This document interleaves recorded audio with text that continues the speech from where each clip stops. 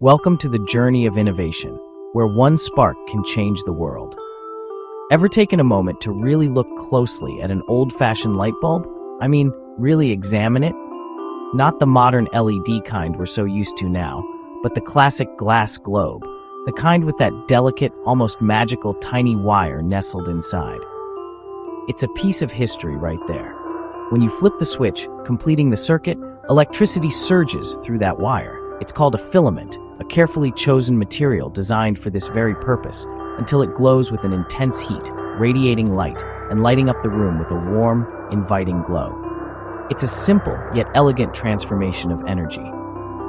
This seemingly simple idea, harnessing the power of electricity to create light, fundamentally changed the world, letting us extend our days, enabling us to work, create, and play long after the sun dips below the horizon.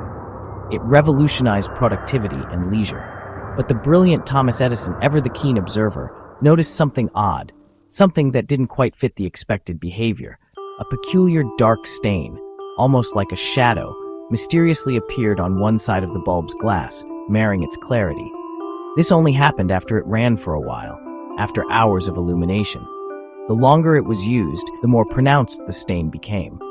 This strange phenomenon was eventually called the Edison effect, a label for something not yet understood. It was a complete mystery at the time, a puzzle that intrigued scientists and engineers alike. What was causing this darkening?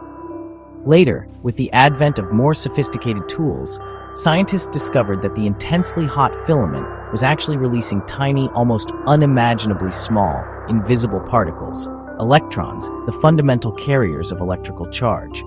In the carefully created vacuum inside the bulb, where air has been removed to prevent the filament from burning up, these electrons, energized by the heat, could actually fly off the surface of the filament, escaping its atomic bonds, and zip freely through the seemingly empty space within the glass enclosure.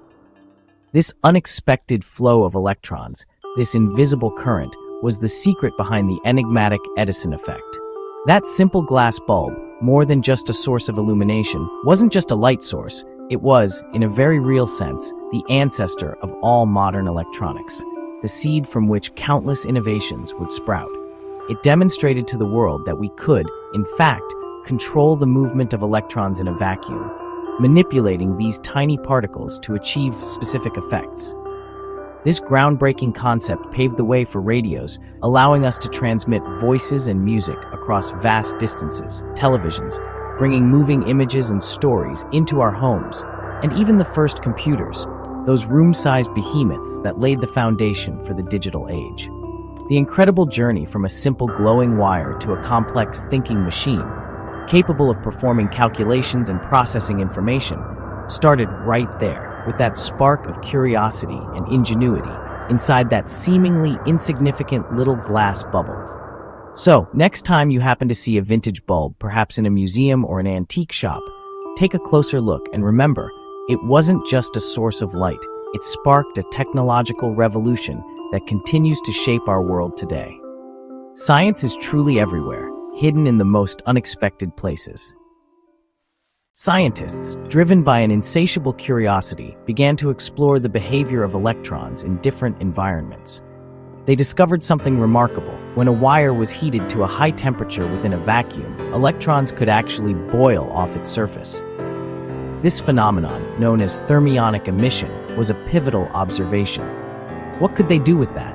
How could this newfound understanding of electron behavior be harnessed and put to practical use? The possibilities seemed endless, yet the path forward remained unclear. In 1904, John Ambrose Fleming, a British electrical engineer and physicist, took a significant step. He ingeniously added a metal plate, also known as an anode, to a standard light bulb.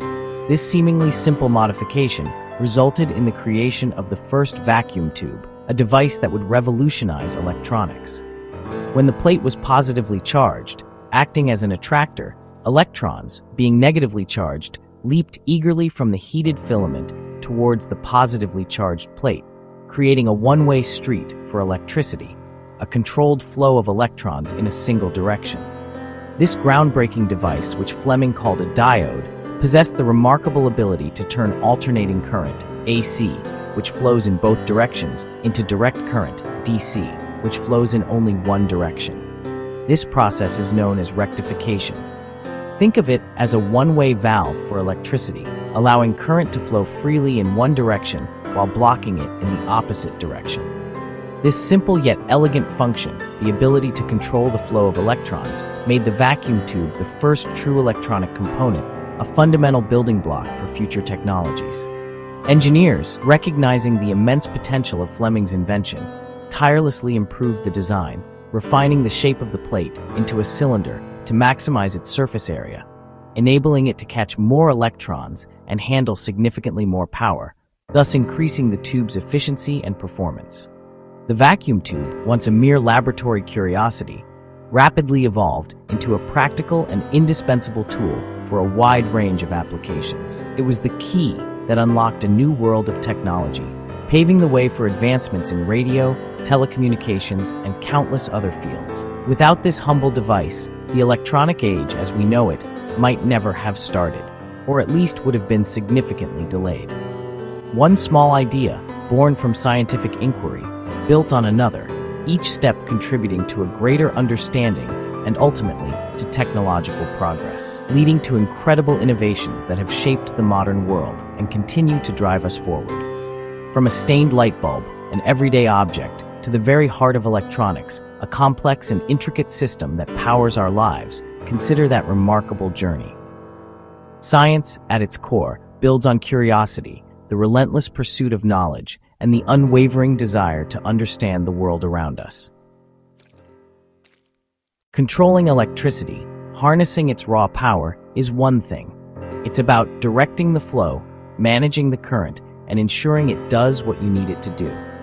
But making it stronger, amplifying its effect, was a completely new challenge. It required a different approach, a deeper understanding of how electricity behaves. Early electronics, in their nascent stages, desperately needed a way to boost weak signals, to take a whisper and turn it into a shout. This was crucial for many emerging technologies. Signals like distant radio waves, traveling vast distances and arriving as faint echoes, needed to be amplified to be heard. The same was true for voices traveling on long phone lines, which would weaken and fade over distance, making conversations difficult to impossible. Before the advent of vacuum tubes, engineers relied on relays, clunky, mechanical devices. These were essentially mechanical switches that were slow, unreliable, and incredibly noisy, making them far from ideal. Relays simply couldn't handle the complex and nuanced signals of human voices, the subtle inflections and tones that make up speech. The same limitations applied to music, with its rich harmonies and dynamic range. Relays were too crude to capture its beauty. Enter the vacuum tube, ready for its next act, a performance that would revolutionize the world of electronics. That act was amplification, the ability to take a weak signal and make it significantly stronger. In 1906, Lee DeForest made a pivotal addition, adding a third part, a grid, to the existing vacuum tube design. This innovation resulted in the creation of the triode, a three-electrode tube that would change everything. This grid acted as a gatekeeper, a control valve for the flow of electrons within the vacuum tube. It allowed even a tiny signal, a minuscule electrical impulse, to control a much larger current, unleashing a powerful flow of electrons. A small voltage applied to the grid, a seemingly insignificant input, could create a huge change, a dramatic shift in the electrical landscape within the tube. This resulted in a massive change in the current flowing through the tube, a transformation of energy. The triode, therefore, could amplify weak signals, boosting their strength and making them usable. This process made them strong and clear, allowing for reliable communication and signal processing. This groundbreaking invention made modern electronics as we know it possible, paving the way for countless innovations. The vacuum tube could now amplify. It could take the quietest whisper and turn it into a roar. It was pure scientific magic, a feat of engineering that defied expectations. From the faintest signals, barely perceptible to the human ear, to booming broadcasts that could reach across continents, the possibilities were endless. Amplification changed everything, transforming the way we communicate, entertain ourselves, and interact with the world. The world was about to get a lot louder, filled with music, voices, and information traveling further than ever before. And it was about to become far more connected, as people could communicate across vast distances with ease. Amplification made the world feel smaller. Before triode tubes, long-distance phone calls faded out after a few hundred miles. With vacuum tube amplifiers, telephone companies built repeater stations to boost signals coast to coast. In 1915, the first transcontinental phone call connected New York to San Francisco, thanks to those little glass tubes. The same technology transformed radio, sending signals across continents and oceans. Vacuum tubes became the backbone of communication and entertainment, filling radios, TVs, and early music equipment. From a light bulb side effect to a global network, vacuum tubes connected people everywhere. While vacuum tubes powered analog signals, a new revolution was brewing: digital logic. In 1937, Claude Shannon showed that Boolean algebra, true-false, on-off, could be built with electrical switches. At the same time, George Stibitz used relays and bulbs to create a simple binary calculator at his kitchen table. Switches became ones and zeros. Light bulbs showed the answers. This was the birth of digital circuits. Math done with electricity, not gears. Complex problems could be broken into simple yes or no questions, answered by circuits. The light bulbs weren't just for show. They displayed the logic inside. This humble box of relays and bulbs proved digital thinking was possible. The digital age had begun. Stibitz's kitchen table gadget was just the start. Early computers used hundreds of relays, mechanical, slow, and noisy. Engineers needed a faster, more reliable switch. The answer? The vacuum tube triode, now used as a lightning-fast electronic switch. By applying voltage to the grid, you could turn the flow of electrons on or off, 0 or 1. Vacuum tubes could switch thousands of times per second, far outpacing relays. The stage was set for the first truly electronic computer. The humble vacuum tube was about to get its biggest job yet. Break time .5. All these ideas came together in ENIAC, the first general-purpose, programmable electronic computer, completed in 1945. ENIAC was a monster. It filled a room, weighed over 30 tons, and used nearly 18,000 vacuum tubes. It needed enough electricity to power a small town and generated massive heat. ENIAC could perform about 5,000 additions per second, 1,000 times faster than any mechanical calculator.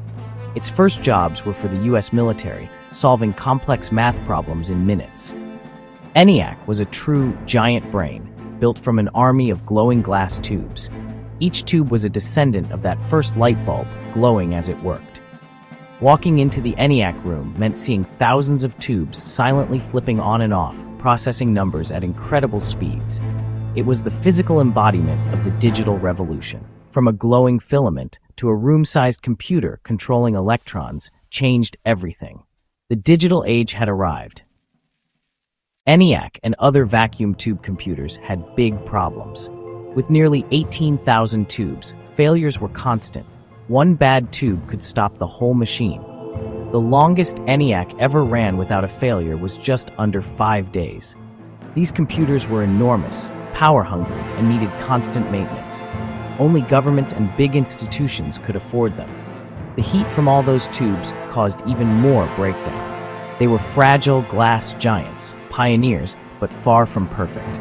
It was clear for computers to become smaller, cheaper, and reliable, a new kind of switch was needed. The era of the light bulb computer was groundbreaking, but short-lived.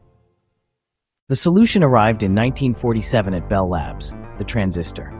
Invented by John Bardeen, Walter Brattain, and William Shockley, the transistor could switch and amplify signals without glass, filaments, or vacuums.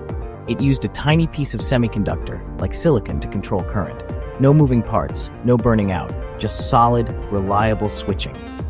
The transistor was tiny, used little power, and produced almost no heat. Computers built with transistors were smaller, faster, cheaper, and far more dependable. By the late 1950s, transistors replaced vacuum tubes in radios, computers, and more. This led to integrated circuits, millions of transistors on a single chip. That's the technology inside your phone and laptop today. The age of the giant, glowing computer was over. The silent, powerful world of solid-state electronics had begun. And it all started with a strange stain inside a light bulb. Break time point phob. Before you go, let's keep the spark of innovation alive, together. If you enjoyed this journey from glowing bulbs to tiny transistors, hit that subscribe button right now. Give this video a thumbs up to let us know you loved it, and drop a comment below. Which invention blew your mind the most? We'd love to hear your thoughts and favorite moments. Don't forget to share this video with your friends. Spread the wonder of technology and history far and wide. And for those who want to go the extra mile, join our channel membership for exclusive, behind-the-scenes content, early access, and a shiny badge that shows you're part of the inner circle. Your support helps us create more amazing videos, so thank you for joining us on this journey of innovation and discovery. We couldn't do it without you. Stay curious, stay inspired, and we'll see you next time on another journey through the wonders of innovation. Break time in point 5. Thank you for watching. This has been Kimlud Media.